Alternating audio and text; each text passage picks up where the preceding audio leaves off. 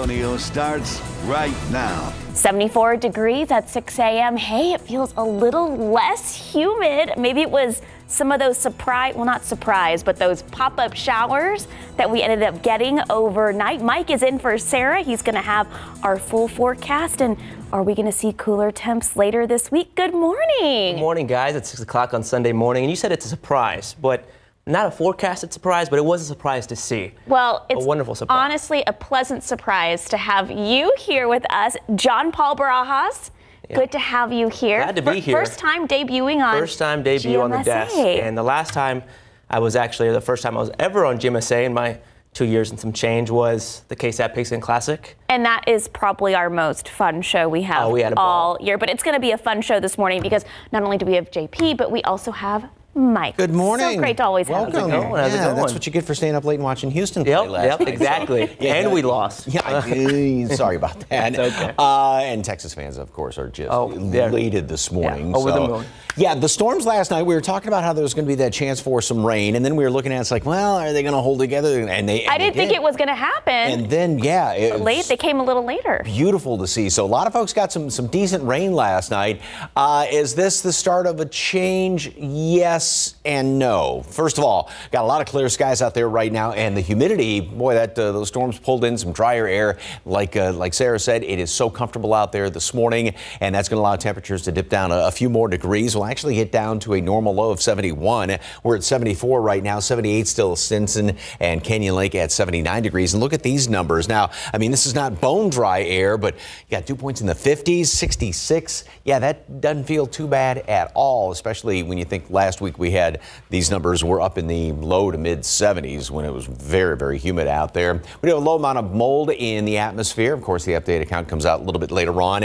And it is a conservation day. CPS Energy, and 94 at noon. We are going to be hitting 100 today. There will be a couple of more showers and thunderstorms, primarily in the hill country. Just a little cluster out there later on. Today will be day number 74. We were staying kind of right upper 90s throughout much of the day yesterday, and all of a sudden we just kind of popped up to 102, a new record yesterday. We will hit 100 today. Close call tomorrow. We'll talk about more rain chances this week. I'm going to have to wait a couple of days, though. All those details coming up in just a couple of minutes. Sarah, John Paul. Thank you, Mike. People in Hondo woke up to their houses rattling after a sonic boom yesterday morning. So the FAA told Hondo police a plane flying in the area broke the sound barrier. Several people say it sounded like a tree fell on their roof.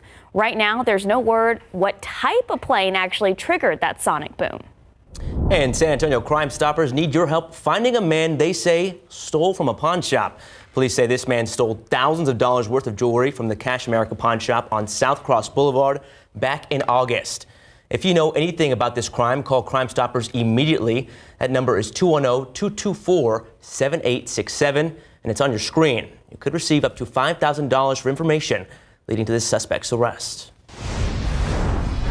One man is in the hospital, another is in police custody after an overnight shooting. This happened just before 10 on Friday in the 3400 block of East South Cross Boulevard. Officers say they found a 28-year-old man with a gunshot wound outside of an apartment complex, and as EMS arrived, a 30-year-old man at Rocky's restaurant was found with an alleged stolen gun. So the man with the gun was taken into custody. Meanwhile, that victim taken to a nearby hospital for surgery.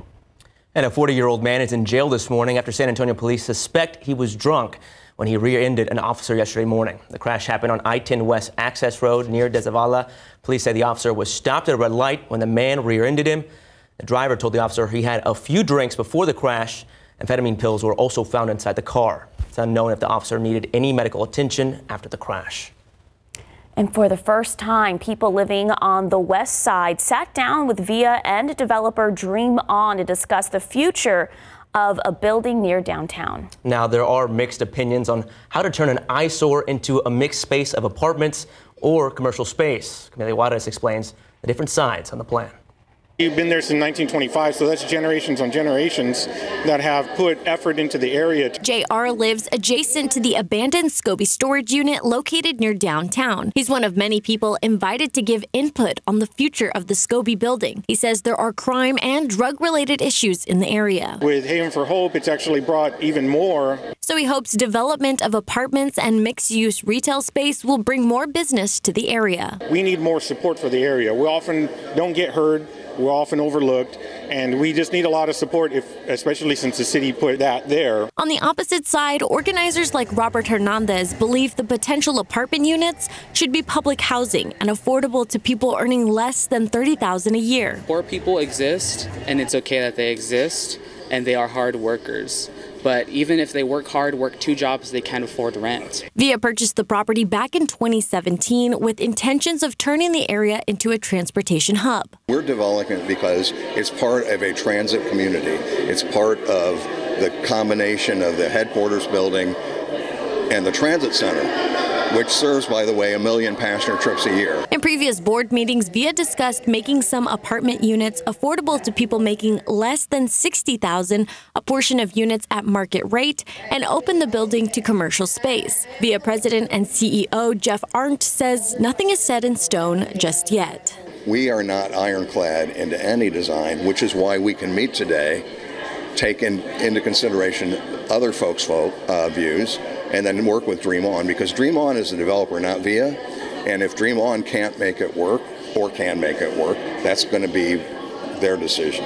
Today's meeting was an invite-only workshop, and VIA says there will be other opportunities to give feedback. Camelia Juarez, KSAT 12 News. And looking ahead, tomorrow, Police Chief Willie McManus and District Attorney Joe Gonzalez will be at a District 4 Public Safety Town Hall. So that town hall scheduled to start at 6 at St. Rose of Lima Catholic Church. It's on Marbach Road, and we plan to live stream it on all of our KSAT platforms. Definitely looking forward to see what happens there. Now, driver's license offices around Texas are planning to reopen tomorrow after being closed for more than a week. The Texas Department of Public Safety began changing their computer system back on September 1st, but they underestimated how long the upgrade would take. Anyone who had an appointment between September 5th through the 8th and hasn't rescheduled yet is asked to email Texas DPS customer service with your name and preferred driver's license office for help. 607 and 74 degrees. All right, taking a look at live cam. I've never taken a look at live cam at 6 a.m., but yeah, it looks pretty. It's nice to look at. Twinkling skies, it's dark out there, but hey, little less humid this morning, and Mike will tell us about those cooler temps heading our way in a couple of days. But first, people are having a hard time finding COVID-19 testing kits, all due to the increase in demand after recent spikes in infection. Still ahead, what pharmacists are saying. Okay, we are in September, which means Halloween decorations are already being seen on shelves at your local stores, this time at your local H-E-B. And H-E-B is now selling 10-foot skeletons for Halloween. They cost $260 plus tax. So if you've been on the hunt for a giant skeleton for your Halloween decor, look no further. H-E-B has you covered. I think they jumped on that because last year, or was it last year or 2 years ago, like Home Depot, those huge skeletons, no one could find one? Mm-hmm. Did you get one? No, I didn't. I'm surprised you don't have one. I was thinking about it. I was thinking about it. He's Mr. Halloween. But it's a good item to put in your garden. Oh, I think it's... My house is like so small, it'd be like, Have it like sitting on top of the house, the giant skeleton. Oh, that would be cute. Yeah. Then I have to get my husband on the roof to like... No, I was just thinking about that. Screw it all in. Your husband's watching right now going, extra work. No Add ideas. it to the to-do list. Put it down. About, what, 3 weeks? I always go for October 1st. When decorations? To put up Halloween. Oh, my God. I know. It's going to be around the corner. It doesn't feel like it, though. No, so yes, we did hit 100 again yesterday, and it's going to be up there again today. Quick correction, it is a green day as far as CPS energy conservation, and you can scan that QR code to get more information about that. And yeah, we racked up 73 days as of yesterday as triple digits, and we're going to hit it again today. So we're talking about hitting 74. Tomorrow's going to be a very close call. I'm leaning toward not hitting 100, but like I said, very close call. Last night it was absolutely gorgeous for folks that did get some of that rain, and yeah, it was fairly noisy last night too with those storms that moved on through here. Now we've got just very clear skies, that drier air after those nice little pockets of rain moved on through. It was a very narrow band right from the hill country, moved right down to the south, and parts of, say, right around Blanco County picked up a good say inch and a half, almost 2.5 inches of rain up there just to the west of Marble Falls. A little bit closer down in toward the metropolitan area, right around northern Bexar County, just over an inch of rain, almost 0.4 of an inch out there at the airport. You can see on the south side, about an inch was picked up. These are some of the estimates from radar, and then, you know, anywhere from 1/2 inch, 2/3, 3/4 of an inch of rain. So it was nice to see. And the nice thing about this too was that path that followed was pretty much where some of the most severe drought is right now. So that helped out. Obviously not a drought breaker, but it sure was nice to see. Now we've got the dry air, the cooler air, so we're right around, going to bottom out right around normal, low 70s this morning, but we will warm up very quickly, already up to 94 at noon. Like I said, going for 100 today, and there's that chance of rain. Now this is for the hill country, not for really the rest of us. Here's what's going on with the computer models. You can see by late afternoon, dinner time, we start to see a few of those showers and thunderstorms popping up out there to the west. They're pretty much going to be confined out to the west today. Then those will die down tomorrow throughout most of the day. Nothing going on. However, we're still in this northwesterly flow, so that's a good thing. You get these little disturbances moving on through here, kind of like was the case last night and in the wee hours this morning. And another batch of those showers and thunderstorms are going to then try to develop late tomorrow night into early Tuesday morning. Then we jump ahead and go in toward the end of the week. Now, it's not going to be great rain chances really through the first portion of the week, but once we get into Thursday and then especially Friday and going overnight into Saturday, that looks like it's going to be some of the better chances for a few showers and a couple of thunderstorms around here, plus those lower temperatures, because we've been talking about that front that's going to be lying in the area. Well, right now, like I said, we've got the sort of northwesterly flow, give us those little rogue showers and storms. We will hit 100 today. Tomorrow, 98. It's going to be a real close call. Still on the warm side, although down considerably. Seems kind of funny. We're going to be happy about 96s and 95s, but we'll get a quick little peek of heat up on Thursday, but then Friday, Saturday, better rain chances around here. Remember when we were discussing if we would break the record of triple digits? Oh, the total number? And then we just shattered it completely. Just like, where was the old record? Somewhere back there, yeah.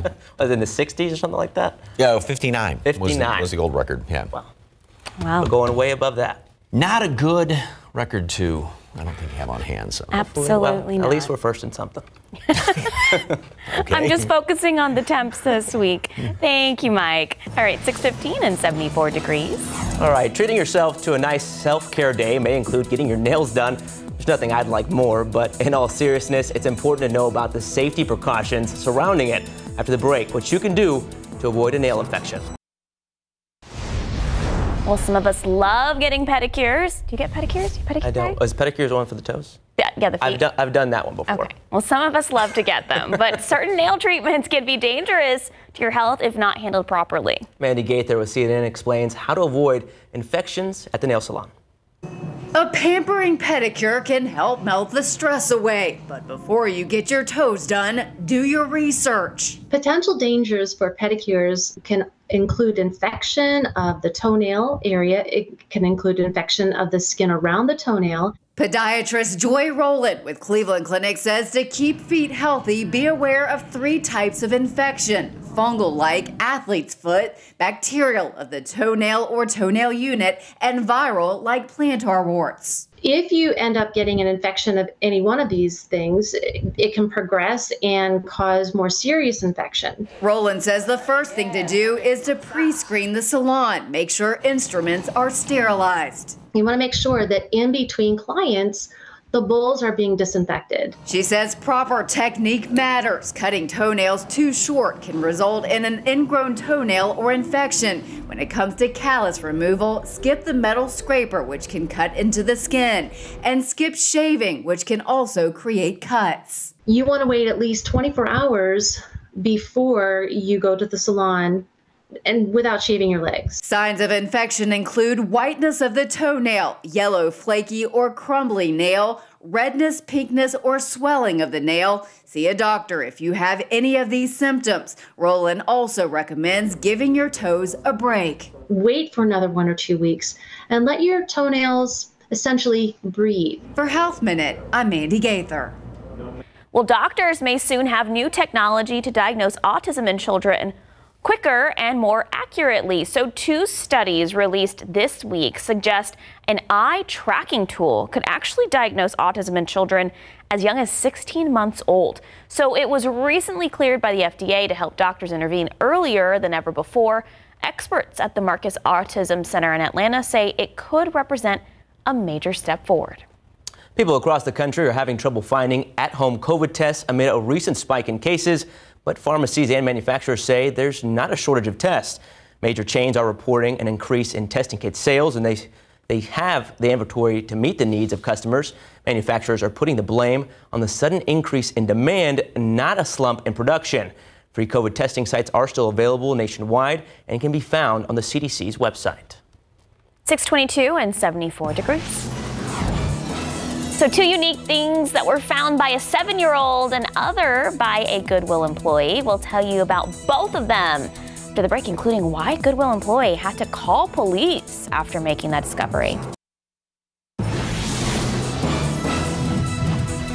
Now to an unusual donation at a Goodwill in Arizona that now has police investigating. Take a look at your screen. This is a picture of a skull that was found inside a box of items. The skull was sent off to the medical examiner's office, and it turns out it's real, but doesn't seem to be part of a crime. It appears to be a part of some historic ancient remains. Police say they'll continue their investigation. As for the person who donated the skull, no criminal charges are being filed. Ooh, terrifying. Okay, a 7-year-old girl got a pretty big birthday present after she found, oh my gosh, lucky girl, a nearly 3-carat diamond at Crater of Diamond State Park in Arkansas. So the park is well known for being a place where visitors can find diamonds. Of course, most don't. So Aspen Brown found the pea-sized brown diamond near the park's fence line. Park officials say it was probably unearthed when a contractor dug a trench in August. This is the park's 2nd largest diamond discovered this year, but does she get to keep it? I'm assuming yes, right? Our producer says finder keepers, so. Yeah, exactly. I'm just happy when I find $5 in my pocket after doing some laundry. Well, see, that girl never has to rely on a fiance. So she's already got her diamonds. Yeah, she's got the easiest part. See, I like women's keeping their standards high. Yeah. I like to see it. There you go. All right, your time is 6:26 in the morning, 74 degrees, guys. We'll be right back. Welcome back at 6:30 on Sunday. Happy to be here with you, Sarah. Thank you for joining us Sunday, September 10th. Hey, did you get any rain at your place? Not that I know of. Right before I went to sleep. Do you live near downtown? I'm assuming. Yeah. Okay. Southtown area. Not that I'm aware of. I did see a lot of thunder and lightning. Okay. But then I went to bed because I had to be up here bright and early with you guys. Well, not bright. Not yet, at least. Well, we're happy that you're here. Hey, Mike, I kind of given up on the rain yesterday, and then around 10:30 at my house, I was like, is that thunder? Mm-hmm. It was nice. Yeah, it was fantastic. Yeah, right around 10:30, it really started firing up here in town. The nice thing is they did hold together because we were watching those storms, obviously that cluster up in northern parts of the hill country. And yeah, that thing held together very nicely. Picked up just shy of 0.4 of an inch out there at the airport. Some folks picked up even in and around town up to 3/4, maybe an inch of rain, a little bit more further up to the north. Also, it has pulled in some very pleasant air in behind that. We're at 74 right now, a couple of clouds out there, and that dew point temperature, which has actually gone up a couple of degrees in the past few hours, but that's down in the mid-60s.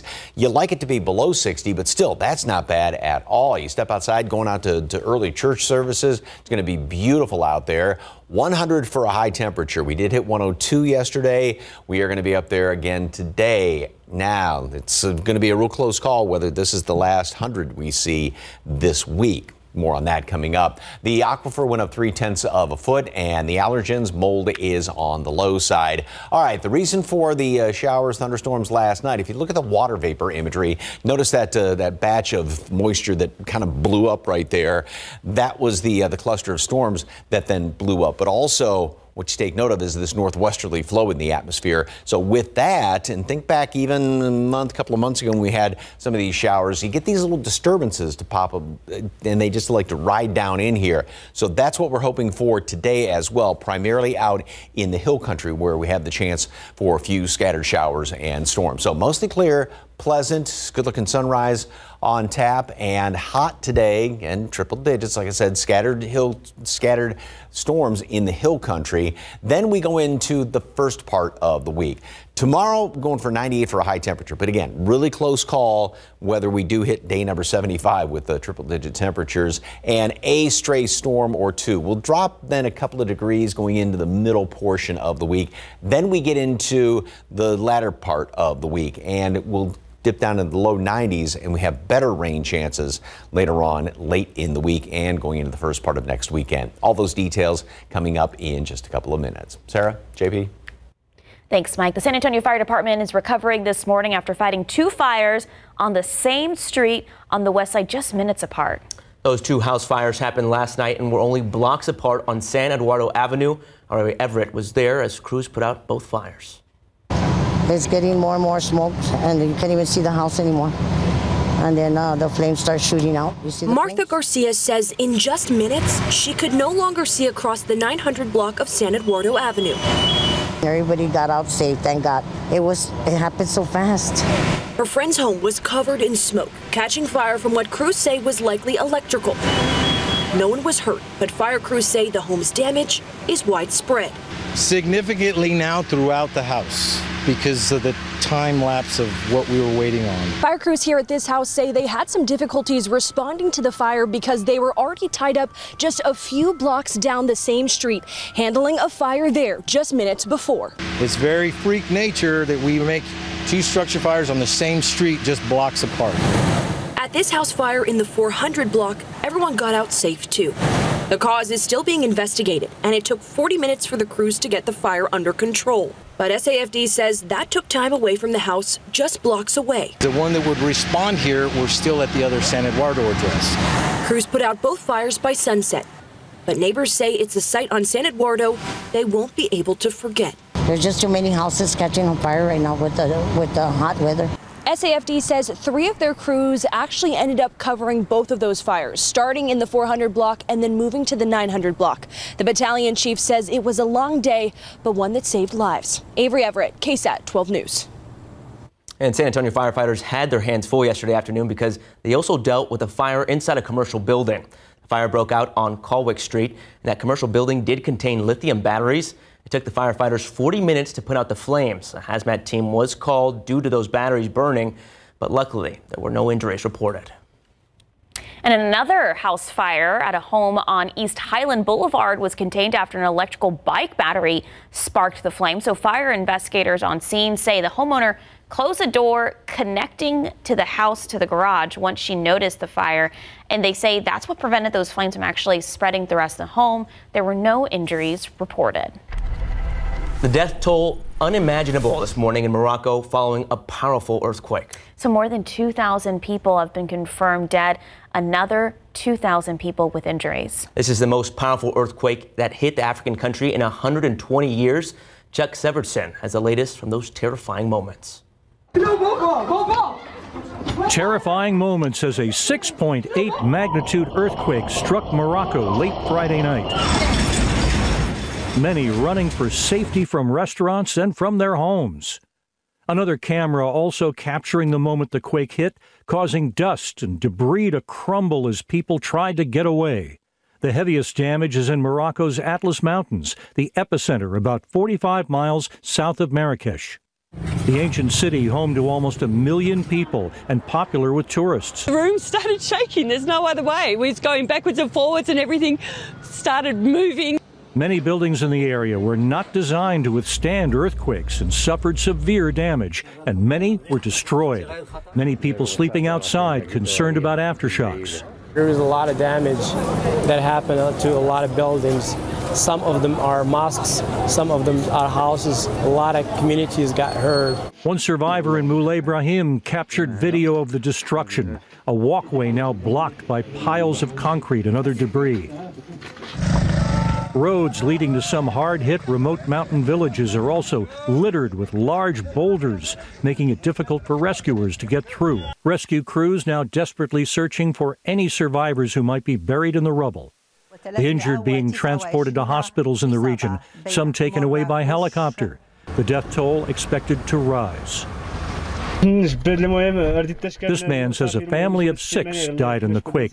Residents in this small village already burying the dead. Chuck Sievertson, ABC News, New York. A baby that was accidentally locked inside a car was rescued thanks to the quick reaction of Flower Mound firefighters and police officers. And it was all caught on camera. The Dallas ABC affiliate WFAA reports the car was still running, but first responders could not force those doors open. Officers quickly pivoted and decided to break a window to recover the baby, who was taken into an ambulance to cool off. Well, the family of a woman who was shot and killed during a road rage incident is asking for the public's help for any information leading to the shooter's arrest. So 37-year-old Paula Nunes Linares died after she was shot in the head on July 10th in Dallas as she was riding in the passenger seat with her husband, who was the one driving. So the family is offering a $10,000 reward to anyone who has any information on this shooting. They do have a page where you can leave tips. You can find that at My Name Was Paula on Facebook.com. 27-year-old Omar Galvan Ochoa has been arrested in connection to a deadly shooting at a gas station in Hays County. According to the Hays County Sheriff's Office, they received a call about a man unresponsive near gas pumps at the Instafield Travel Center in Buda. Galvan Ochoa is being charged with murder and evading arrest with a vehicle. It's 6:38 and 74 degrees. After the break, we go behind the gates at JBSA Lackland to learn about highly skilled airmen who are protecting the base and much more. Oh, it was such a relief to get some of those showers overnight. Less humidity this morning at 74 degrees, but Mike says we are not quite over with the heat today, but in just a couple of days, we'll see those cooler temps. He'll explain when we come back.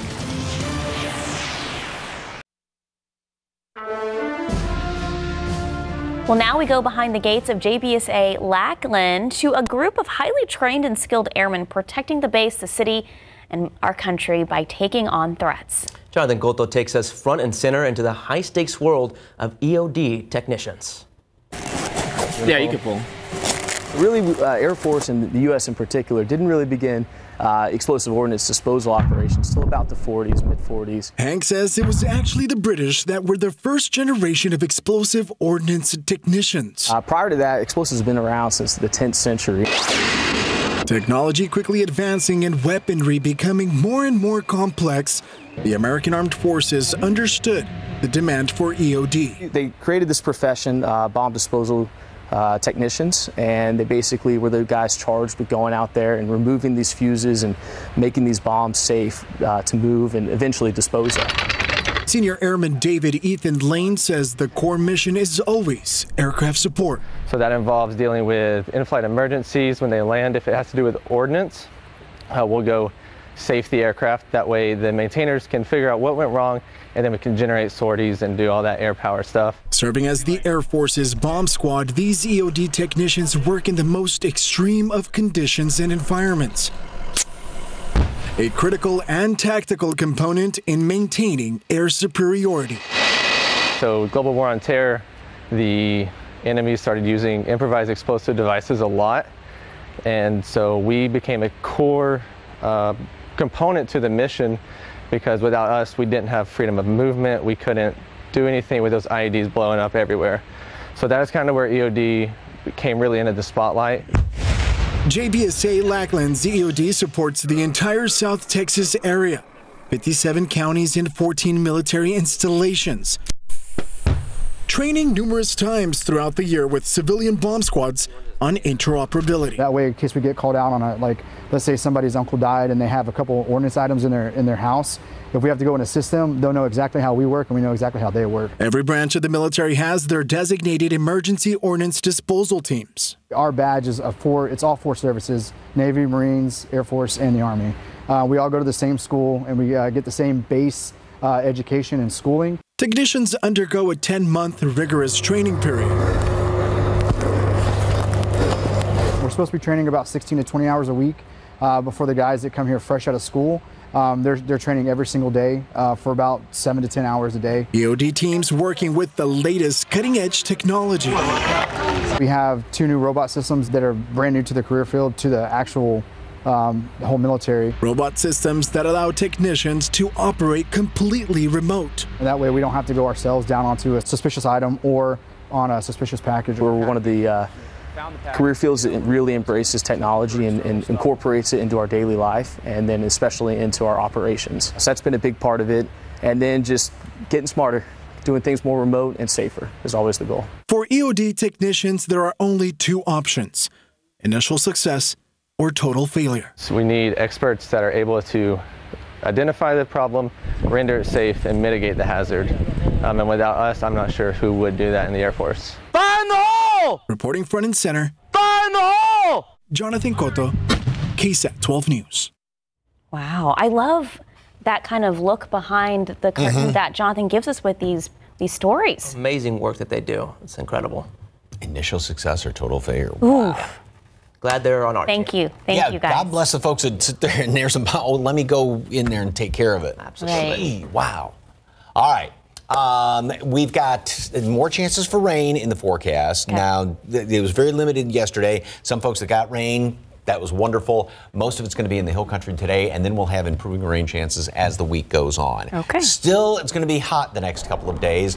It will be definitely on the hot side today. There's another view. A lot of folks sending some beautiful pictures of all of that gorgeous lightning yesterday and some of the rain.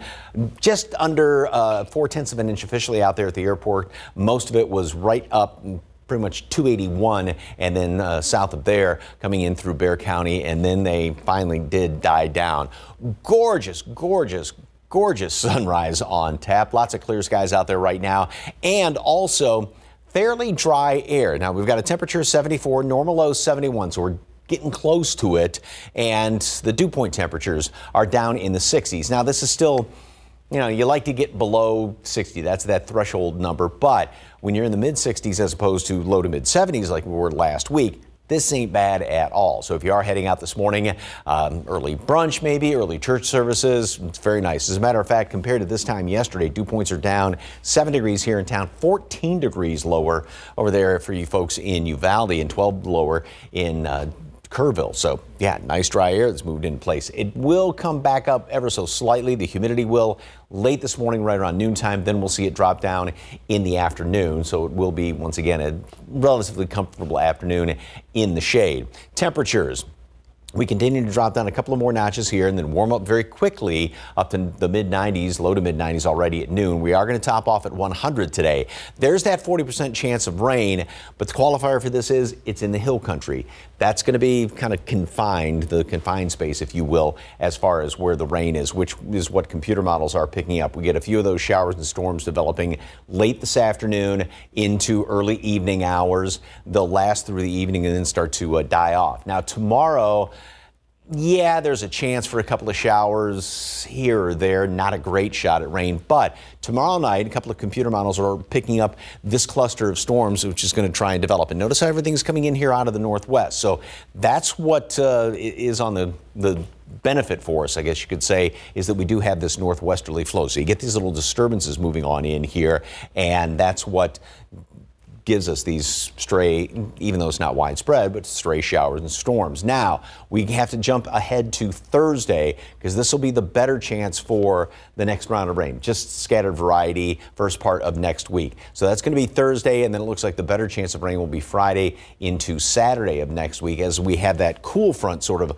lying in the vicinity. The high, which had been sitting on top of us, continues to sort of work its way off to the west and weaken ever so slightly. And then this trough is developing out there in the Great Lakes. That's what's going to try and push that front down in our direction.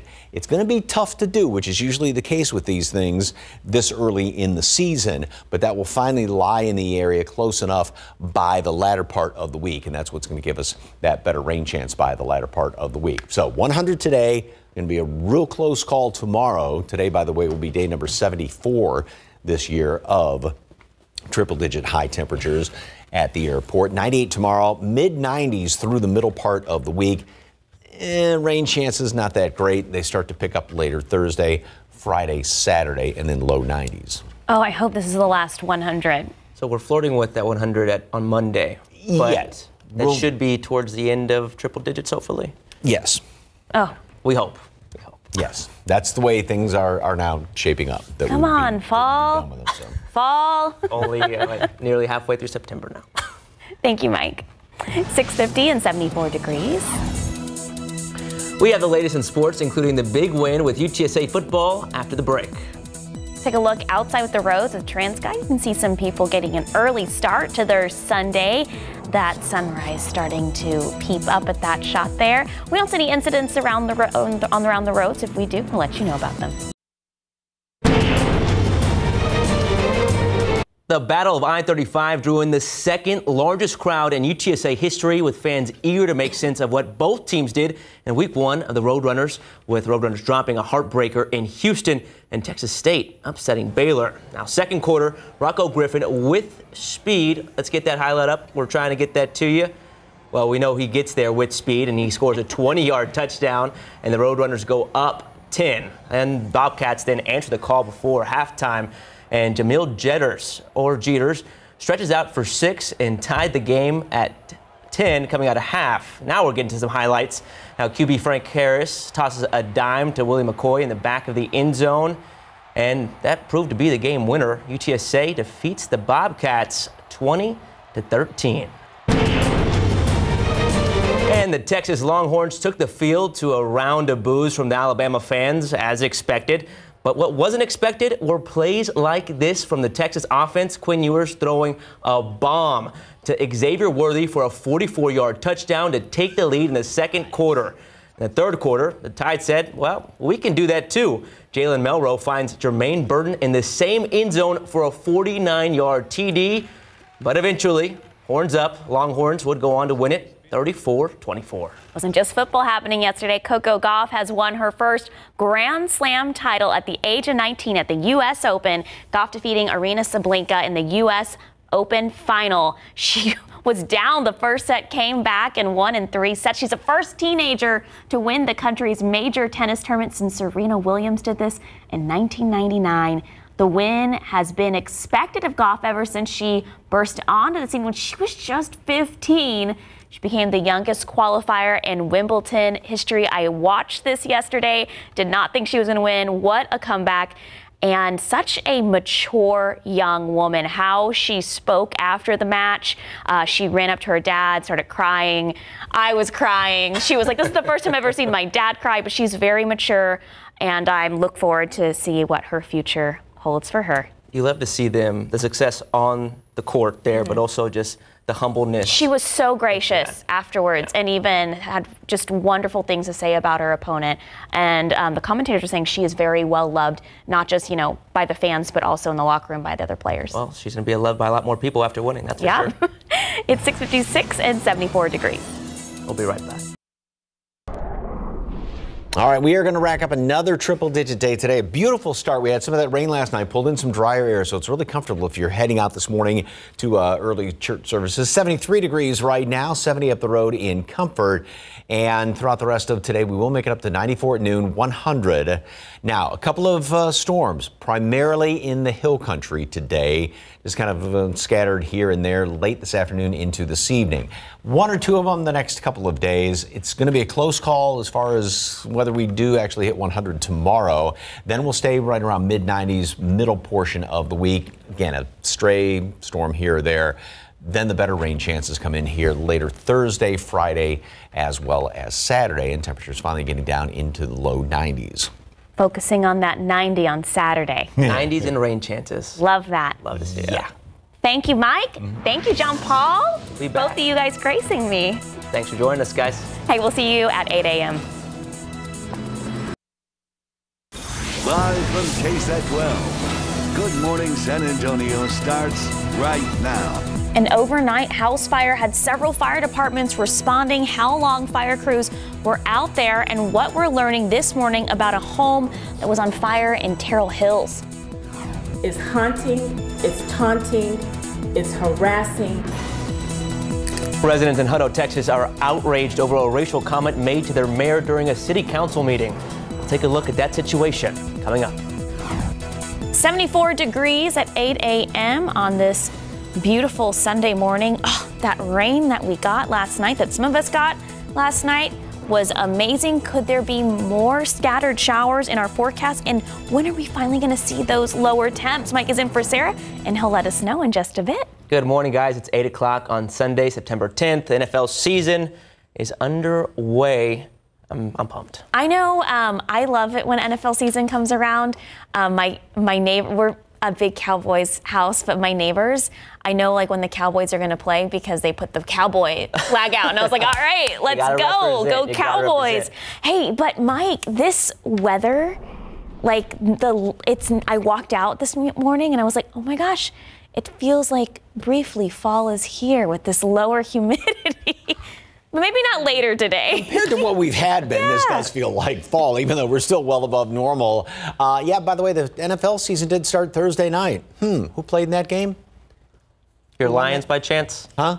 Are you roaring loud enough over there for your Lions? Anyway, take a look outside right now, and you can see that we do have a temperature of 75 degrees. That bottom number, dew point, was actually down about 62, 63 earlier this morning. It has come up somewhat, so there is a bit more humidity. But yeah, earlier this morning it felt great out there. That dry air got pulled in thanks to some of those storms that moved through late last night. Temperatures all around the area: 68 Comfort, 75 there, Port SA, 77 Stinson, Divine, and then the humidity. Now it's starting to really come back in here around New Braunfels, Canyon Lake, so it's going to be peaking a little bit throughout the morning hours and then dropping back down later on this afternoon. We do have a low amount of mold, still waiting for the updated count to come in this morning. And yeah, mostly clear and pleasant this morning. But then, like I said, a little bit of a rise in the humidity. That'll drop down. It's going to be hot. We are going to be hitting 100 again today. A couple of scattered thunderstorms in parts of the hill country. Unlike last night where they came right down through here in town, it'll be off to the west and just a few of them out there. Then down a couple of degrees. Now it's going to be a close call tomorrow as far as triple digits. Then hanging right around mid 90s throughout the middle portion of the week, a storm or two. By the end of the week, we do have those better rain chances as well as mid to lower 90s for high temperatures. All those details coming up in just a couple of minutes. Sarah, JP. Thank you, Mike. Several fire departments responding to a house that was on fire in Terrell Hills. So working several hours to put out those flames. So crews from Terrell Hills, Alamo Heights, Fort Sam, Olmos Park responded to initial call about a transformer being struck by lightning. But take a look at that video on your screen right now. This happened around 10 p.m. last night on Wiltshire Avenue. Crews not only found that transformer had blown, but also a home that was behind that transformer station had caught on fire where its AC system had been overheated. And the fire started behind the home near that transformer and spread throughout the whole house. That fire destroying the entire home. Right now, we know the crews are still monitoring it for hotspots. Luckily, there were no injuries. And a busy day for firefighters across the area. The San Antonio Fire Department is recovering this morning after fighting two fires on the same street on the west side just minutes apart. Those house fires happened last night on San Eduardo Avenue, one in the 400 block and the other on the 900 block. It took 40 minutes for the crews to get the fire under control, and neighbors say it's a sight they'll never forget. Very freak nature that we make two structure fires on the same street just blocks apart. There's just too many houses catching on fire right now with the hot weather. Crews put out both fires by sunset. The cause is still being investigated, and it's unclear at this time if the two fires are linked. The battalion chief called it a long day, but one that saved lives. Now to Hutto, Texas. Citizens are outraged over what they're calling a racial innuendo that went unchecked by the mayor at a recent city council meeting. So while addressing council members, Nicole Calderon, a Hutto resident who has ran for public office multiple times, gifted an African-American mayor, Mike Snyder, a monkey basket. It also had bananas in it. So let's listen to the comment that left the Hutto community feeling shocked. This is for you, Mayor. It's a symbol. And I'm one of the many monkeys who keep trying to climb the ladder for bananas, regardless of how many times other monkeys try to pull me down and beat me up. Calderon says she was aware of the racial implications that the prop may have had, but she says intentionally she wrote her remarks in a, quote, saying inclusive manner, and was only using it as an example the mayor gave previously about striving for a better Hutto. Mayor Snyder has no comment on this situation. A report from the Texas Education Agency says that 13% of Texas teachers left their jobs last year, which is the highest number on record. This means nearly 50,000 left out of the almost 500,000 teachers across the state. And a survey from TEA shows that roughly 70% of teachers were seriously considering quitting their teaching jobs in 2022. Educators say they feel burned out from pandemic-related stress, political pressure from state lawmakers, less support from parents, and financial burdens. Well, State Representative Carl Sherman is announcing he is running for U.S. Senate, becoming the latest Democrat to challenge Senator Ted Cruz. So Sherman is a pastor, jumped in the race, calling for higher salaries for police officers and more hospitals in rural areas of the state. He joins a primary that already includes two prominent Democrats, Colin Allred and Dallas, and Senator Roland Gutierrez of San Antonio.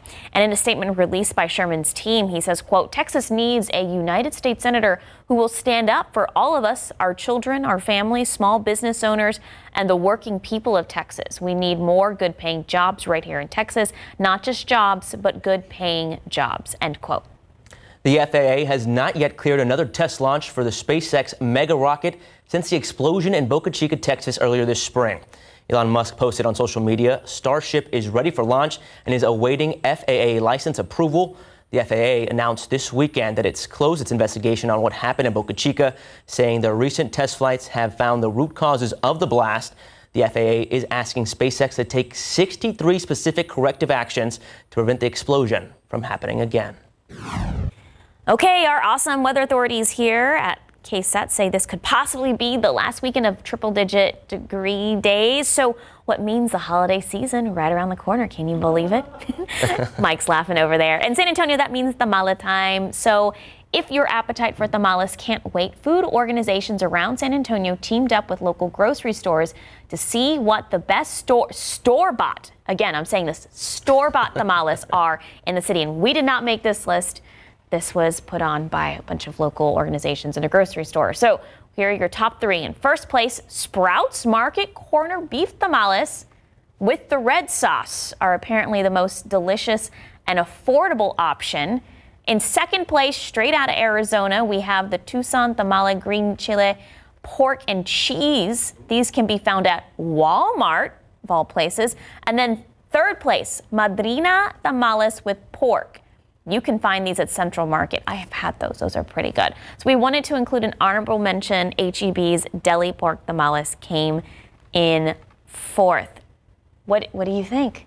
Have you had any of these? I have not. Okay. I think there's a lot of restaurants, not a lot of abuelitas and tias, right, that would have a lot more to say about this. And I know you emphasize store-bought. Store-bought. We need to get the people who did that survey here in San Antonio. At the store. I mean, I think that's a last Walmart? minute. Are you going to buy Walmart tamales? If I'm going to go out and buy something, I might go to Delias. Right. Delias is good. If you buy something. If I buy something. But if I get some homemade stuff, but you don't want to cheat on your, like, my in-laws. Oh, my mother-in-law. Yeah. No, we have tamales. She's the one making them. You got to eat other people's tamales in secrecy. Right. Absolutely. Right. All right, guys. It is 8:09 and it's 75 degrees. You can't stop the clock. Your body is going to age. Coming up, we'll hear from doctors on the best way to stay healthy as we age. Maybe not so many tamales. No. And speaking of staying healthy, we have the latest news from the CDC on how to deal with COVID-19 as we get ready for flu season. Well, the FDA is expected to approve the latest COVID-19 vaccine possibly this week. This comes as confirmed cases of the virus are inching upward, and some health officials expect that trend to continue into the fall and winter. CDC officials are advising people to stay up to date with your COVID-19 vaccines, to improve indoor ventilation, and to get tested when appropriate, and to stay home when you're sick.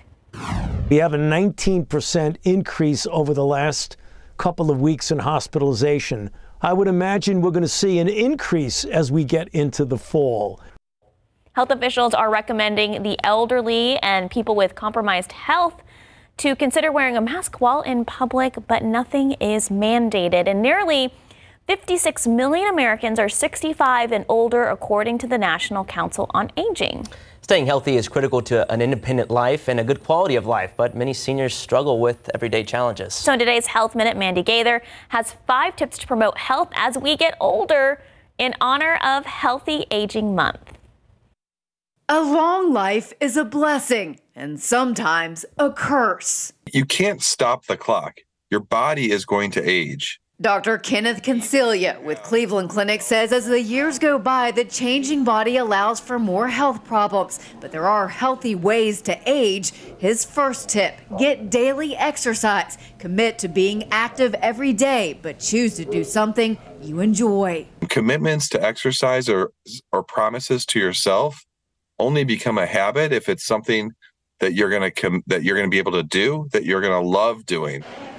Eating a healthy diet with lots of fruits and veggies and limiting alcohol, processed foods, and red meats is key. Concilia says it's also critical to continue learning. Reading books, learning new things, learning an instrument, singing, learning a new language, learning a new hobby. These things are all great exercises for your brain. This can also help with staying social, another boost for your brain. Finally, Concilia says to focus on getting those Z's. Making sure that we're not watching the TV as we're falling asleep, or that we're trying to get at least 6 to 7 hours of good quality sleep at night, undisturbed. That's very important for your brain health and for your overall physiology.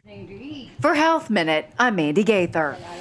Doctors are also saying it's important for seniors to keep good relationships with their primary care physician, to do routine checkups and screenings to catch any health issues early. And a look at live cam.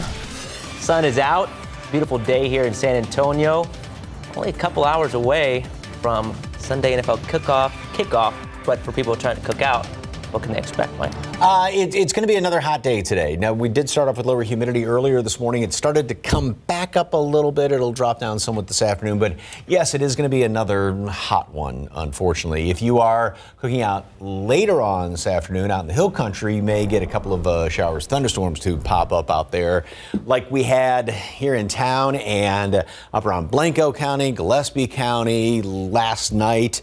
We were watching that cluster of storms, and boy, it held together very nicely. A lot of times those like to die down once the sun goes down, but you know, they came through here in town right around 10:30, 11 o'clock ish. Out at the airport officially just shy of 0.4 of an inch of rain, but in and around Bexar County, anywhere from 2/3, 3/4, close to an inch of rain, and upwards of 2 inches of rain further on up to the north. And then we had the drier air in behind that to start off this morning. Lots of clear skies out there. It is a beautiful, beautiful morning. Here, let's quick check of the tropics. First of all, as you saw when this looped on through, there's that cluster of clouds that brought us the storms late last night. This is Hurricane Lee, which is now back down to a Category 2 storm.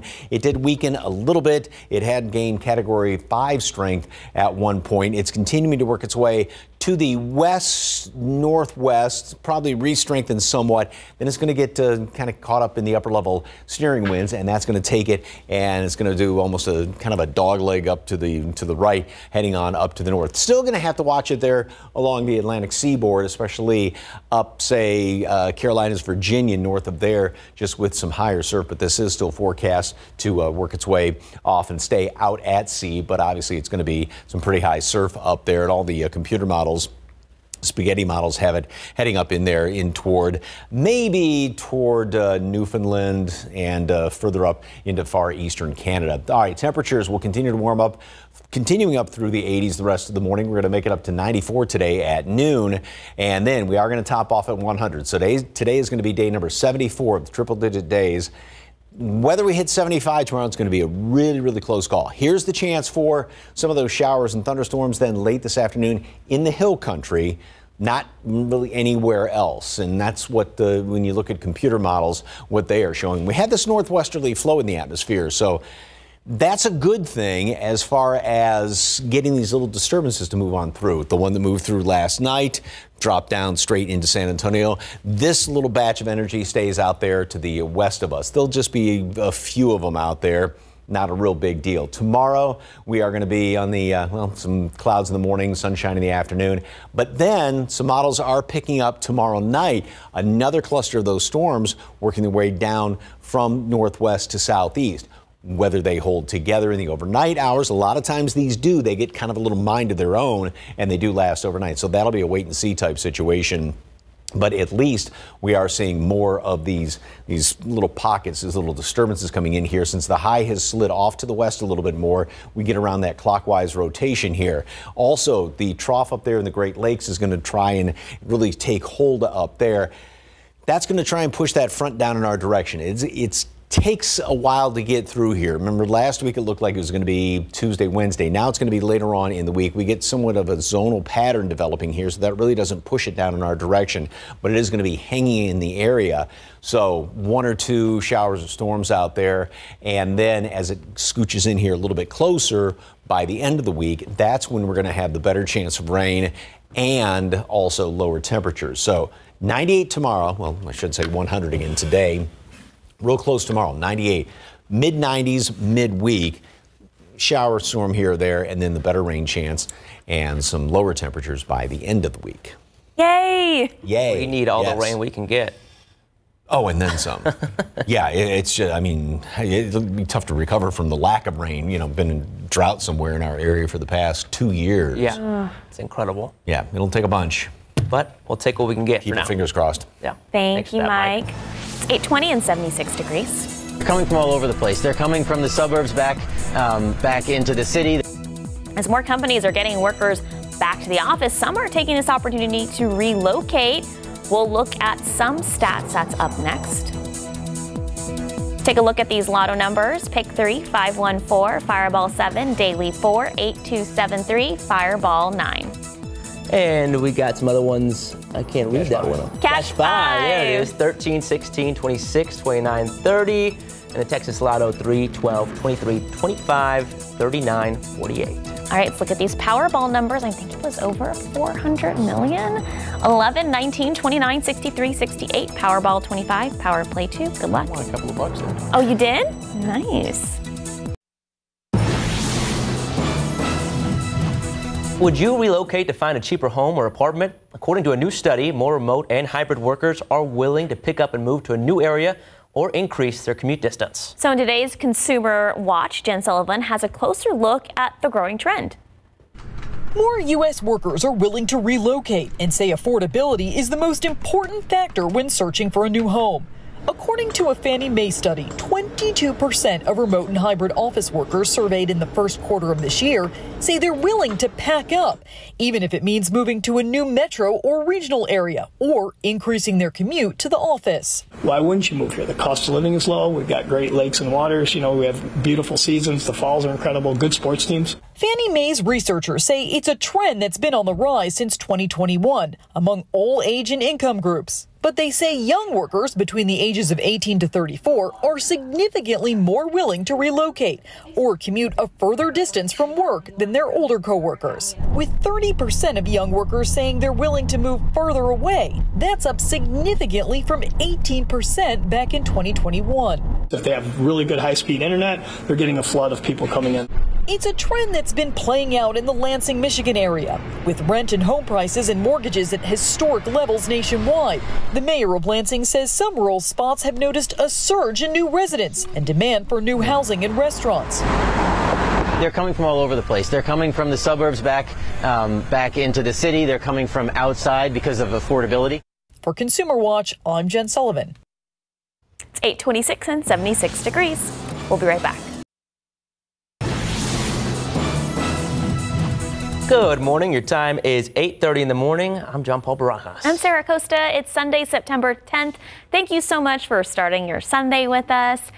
Go Cowboys. I know they're playing later today. Got a big matchup against the Giants, so a lot of people are looking forward to that. Mike, I know your team won on Thursday. Yep. Still savoring that victory. Lions over the Chiefs. Anyway, yeah, it's going to be, I can't believe that football season is already here. You know, high school started a couple of weeks ago and college is in full swing. Obviously, Longhorn fans are just savoring that big victory last night over Alabama. 75 degrees right now. Really nice start this morning. You see all that sunshine out there. And the humidity dew point is at 68. It was down in the low 60s earlier this morning, and that was thanks to those storms that went through. Dropped just under 4/10 of an inch of rain out there at the airport. Some folks picked up even more than that. And boy, it was quite a light show and pretty noisy late last night. And a lot of people are going, what's that noise? I haven't heard that in a while. 100 today. Yes, this will be day number 74. Will it be the last of the triple digits that we see around here? Talk about that in a moment. The aquifer went up 0.7 of a foot, and the allergens, this is still from yesterday's reading. Mold is on the low side. All right, this is what it looks like as far as temperatures right now. Everybody, with one exception, Comfort at 69, but up into the 70s. Normal low this time of year is 71 degrees, so we're still hovering a little bit above that. And now, look at that, 56 for Dew Point in Kerrville. Great. Same thing, Lost Maples, 59 in Hondo, but then the humidity has come up, and that's really, really humid air when you get those dew points right around 74 up there, Canyon Lake as well as New Braunfels. So we'll see that bit of a peak, kind of a rise in the humidity this morning in toward noonish, and then it's going to start to drop down in the afternoon later on today. Mostly clear, pleasant this morning, hot, and a scattered storm or two in parts of the hill country. Kind of like last night, it's going to be very confined, and this will just be out in the hill country later on today. Then, early portion of the week will be down a few degrees. It's going to be a real close call as far as hitting 100 tomorrow. A couple of storms here or there. Just one or two of them. Not a great chance of rain, but the rain chances are going to go up. Temperatures will be going down as we go into the latter portion of the week. All those details coming up in just a couple of moments. Sarah, JP. Thanks, Mike. San Antonio Crime Stoppers asking for your help finding this man on your screen. So police say that they stole from a pawn shop. Just take a look. Police say this man stole thousands of dollars worth of jewelry from the Cash America pawn shop on South Cross Boulevard. This happening back on August 1st. So if you know anything about this crime, you're urged to call Crime Stoppers immediately. That number on the bottom of your screen, 210-224-7867. You can receive up to $5,000 for information that leads them to the suspect. And one man is in the hospital and another is in police custody after an overnight shooting. This happened just before 10 on Friday in the 3400 block of East South Cross Boulevard. Officers say they found a 28-year-old man with a gunshot wound outside an apartment complex. And as EMS arrived, a 30-year-old man at Rocky's restaurant was found with a stolen gun. The man with the gun was taken into custody. Meanwhile, the victim was taken to a nearby hospital for surgery. A 40-year-old man is in jail this morning after San Antonio police say they suspect that man was drinking when he rear-ended an officer yesterday morning. So the crash happened on I-10 West access near De Zavala. Police say the officer was stopped at a red light when the man rear-ended them. The driver told the officer he had a few drinks before the crash. Pills were also found inside his car. It's unknown if the officer needed any medical attention after the crash. In the urgent rescue mission of an American explorer in Turkey, doctors and emergency workers now working to slowly raise the critically ill man from an underground cave 3,000 feet down. ABC's Marcus Moore gives us a look into those rescues.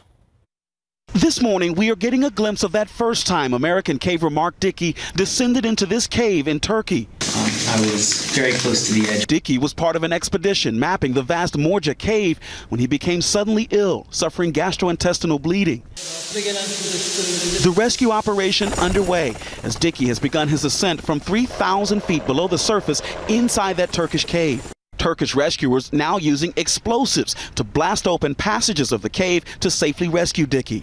Officials saying he's being pulled up on a stretcher with a doctor and 3 to 4 others to assist every step of the way. By now, they've encountered vertical pitches. This is the day. Dickey appearing to be in good spirits, sharing a laugh as he waits to be rescued. Officials say they have split the cave extraction into 7 sections based on depth, with one rescue team responsible for each layer. On Saturday, the initial operation began to move Dickey about 1,000 feet. If you take their goal for today and take how far he is, it would be 5 days. I suspect it's going to take longer. Dozens of specialist rescuers from across Europe racing to help, providing Dickey with life-saving care. But I'm not healed on the inside yet, so I'm going to need a lot of help to get out of here.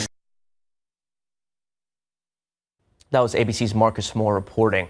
Now, 7 people, including a number of Americans, are recovering after gunfire erupted in a Mexican city bordering the United States. The shooting happened in Miguel Alemán. Border Patrol agents say the victims crossed into Roma, Texas, and received medical attention.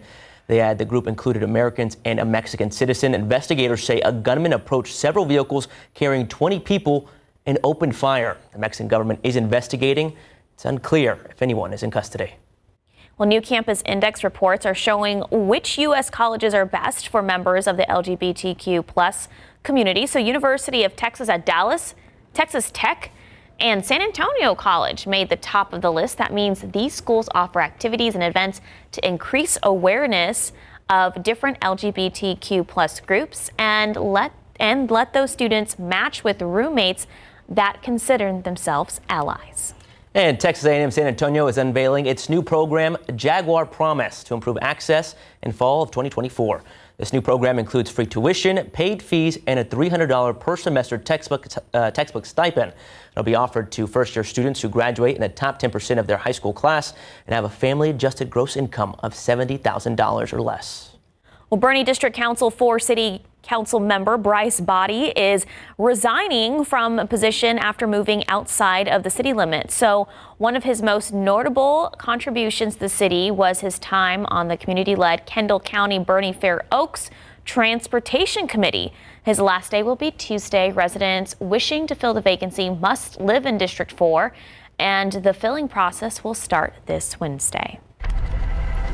Coco Gauff has won her first Grand Slam title at the age of 19. Definitely an exciting match. So she defeated her opponent in the U.S. Open final. She's the first American teenager to win the country's major tennis tournament since Serena Williams in 1999.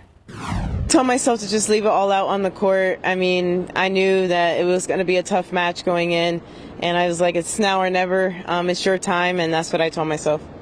Did not know if she was going to pull it off. She was down the first set, came back to win in 3 sets. This win has been expected of her ever since she burst on the scene when she was just 15 years old and became the youngest qualifier in Wimbledon history. Also very humble and mature in her interviews. All right, the NFL regular season kicked off Thursday, and Joe Burrow has already made league history. The Cincinnati Bengals quarterback just signed an almost $300 million contract extension. Yeah, $300 million wow. through the 2029 season. I know Mike's up in arms right now. That makes him the highest paid player in the NFL's history. The Bengals will be taking on the Cleveland Browns today. All right, and the Battle of I-35 drew in the second largest crowd in UTSA history, with fans eager to make sense of what both teams did in Week 1, with the Roadrunners dropping a heartbreaker in Houston and Texas State upsetting Baylor. Now, second quarter, we're trying to get you those highlights, but we don't think they'll be coming in just yet, but I'll tell you about it. In the second quarter, Rocco Griffin catapulted into the end zone for a 20-yard touchdown. The Roadrunners were up by 10. The Bobcats answer the call. Before halftime, Jamil Jeter stretches out for 6, and they're tied at 10. Coming out of halftime, QB Frank Harris tosses a dime to Willie McCoy in the back of the end zone, and that proved to be the game winner. UTSA's defense defeats the Bobcats 20-13. The Texas Longhorns. The Texas Longhorns, okay. I'll get this one. Take it away. They took the field to a round of boos from Alabama, as fans expected. But what wasn't expected were plays like this from Texas offense, throwing a bomb to Xavier Worthy for a 44-yard touchdown to take the lead in the second quarter. In the third quarter, the Tide said, we can do that too. Jalen Monroe finds Jermaine Burton in the same end zone for a 49-yard touchdown. But eventually, this was crazy, the Longhorns would go on to win it 34-24. Big time win for the Longhorns.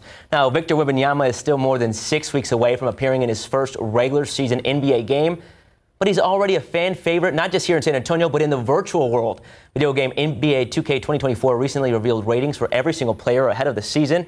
And at 84 overall, the 7'3" Wembanyama stands above the rest of his teammates. Of course. Hey, back to Joe Burrow. Did you see where Cincinnati has, because there's rumors that he is engaged to his longtime girlfriend? Uh-oh, it's going to break a lot of hearts. Well, so a Cincinnati bar has a new drink called the Sad Girl Shot. The Sad Girl Shot. It's 9 cents, right? It's 9 cents. They limit it to one per sad girl. Yeah, so just one shot. Drink responsibly. Sad Girl Shot. But are you taking up that shot, or? I'm married, but my husband's also a Burrow fan, so. Okay, good to know. There you go, guys. All right, your time is 8:40 in the morning. It's 77 degrees outside. We'll be right back. Well, as your finances, are they in order, or if they are a natural disaster? We're going to let you know what to do when a natural disaster strikes. That's after the break. GOP frontrunner back on the ground in Iowa after a summer of criminal charges. Will any of the Republican candidates emerge as close contenders? Plus, Biden overseas as an indictment threat looms for his son. This morning on ABC's This Week.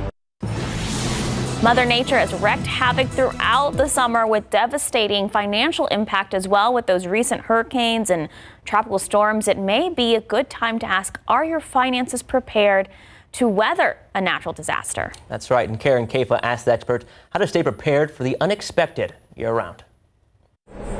Mother Nature has been punishing this summer, and hurricane season could bring more chaos before it wraps up. The National Hurricane Center says it's important to think a few steps ahead. Often people, when they evacuate out of a hurricane zone, they underestimate how long it might take to safely get back into the community that they've evacuated from. And in the stressful run-up to a natural disaster like a hurricane or wildfire, basic needs like food, shelter, and water take priority, which is why experts recommend having a disaster readiness financial plan at the ready year-round. To do that, FEMA recommends the following steps. First, gather your important financial documents and contacts. For documents that are paper only, take a photo and keep some cash in a safe place in case ATMs or banks are inaccessible. Review your insurance policies to be sure that they are current and know the range of disasters for which they'll support you. FEMA also suggests safeguarding paper and electronic copies of all files in safe locations and updating items anytime there's a big life change like a move, a job switch, or the birth of a child. If households update a plan periodically, it's one less thing to think about when emergency is imminent, information flow is rapid, and decisions need to be made quickly. Just focus on the information that is pertinent to you, your area, and that is actionable. In Washington, I'm Karen Kaifa. Okay, Mike, 77 degrees. I know this morning early it didn't feel as humid. Maybe, I don't know, because we had those showers overnight, but it's going to creep back up. It is starting to creep back up even as we speak. Yeah, the shower storms did bring in some drier air, but then we get a little bit of a return of the humidity, and some of the moisture in the ground is adding to that as well. It'll drop down somewhat later on this afternoon. We are going to be on the hot side, though, still hitting 100 today. This will be day number 74. We hit 102 yesterday, and that was a record, and not like Friday, though. That was just brutally hot. We had so many great pictures of all the light show and the thunder last night, and a lot of people, I was like, yes, look, it's rain, it's thunder out there. It was such a nice sight to see, and there are chances for more of it, not only today, limited, and then as we go into next week.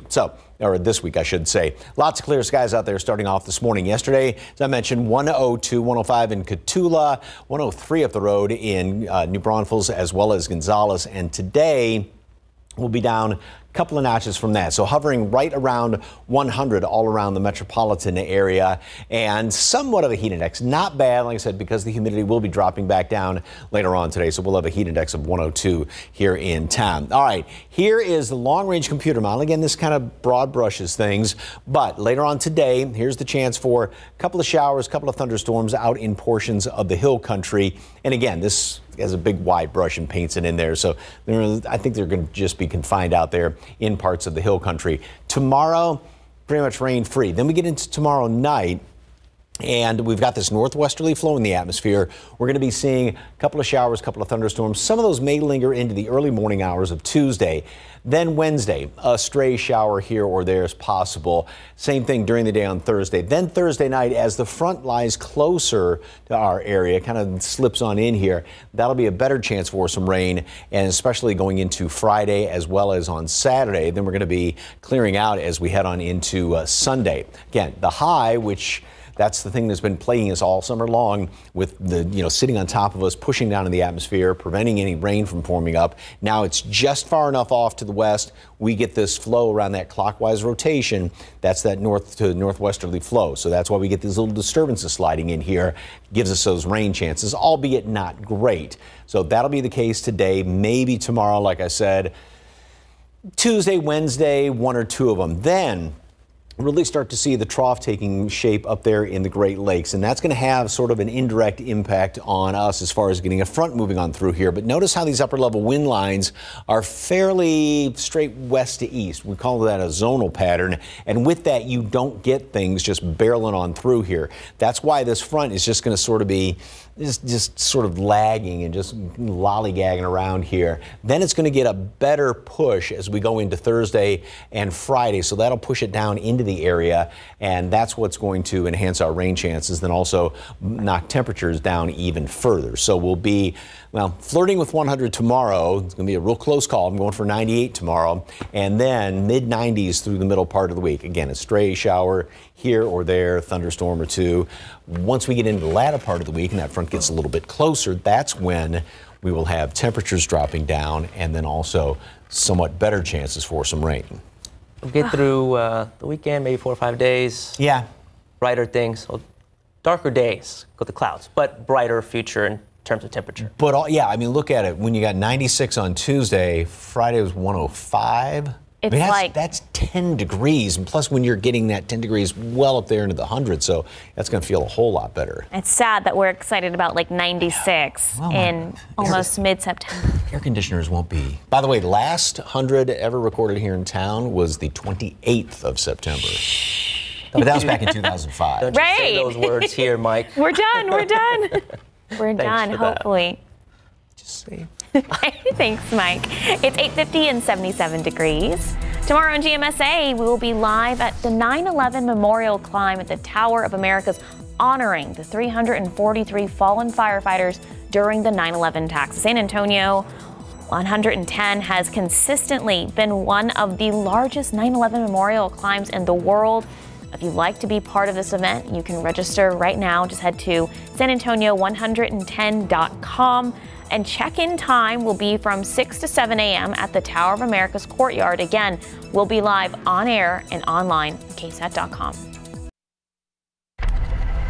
Okay, the driver's license offices around Texas are planning to reopen tomorrow after being closed for more than a week. So the Texas Department of Public Safety began changing their computer system back on September 1st, but they underestimated how long it would take to upgrade. So anyone who had an appointment between September 5th through the 8th and hasn't rescheduled yet, you're asked to email Texas DPS customer service with your name and preferred driver license office for help. Also happening tomorrow, Police Chief William McManus and District Attorney Joe Gonzalez will be at a District 4 Public Safety Town Hall. The town hall is scheduled to start at 6 at St. Rose of Lima Catholic Church. It's on Marbach Road. We plan to live stream it on all of our KSAT platforms. That'll be interesting with all the shootings between officers and suspects wanted on felony warrants. So beautiful start on this Sunday morning. Lots of clear skies out there. We're already up to 79 degrees. Going to make it up into the mid-90s at noon. 100 again today. A couple of showers, thunderstorms off to the northwest, and we'll stay in the 90s this week. 1 or 2 showers, but better chance late in the week. Thank you, Mike. Thank you, John Paul, for joining us. Glad to be here. Hey, y'all have a good Sunday. Go Cowboys.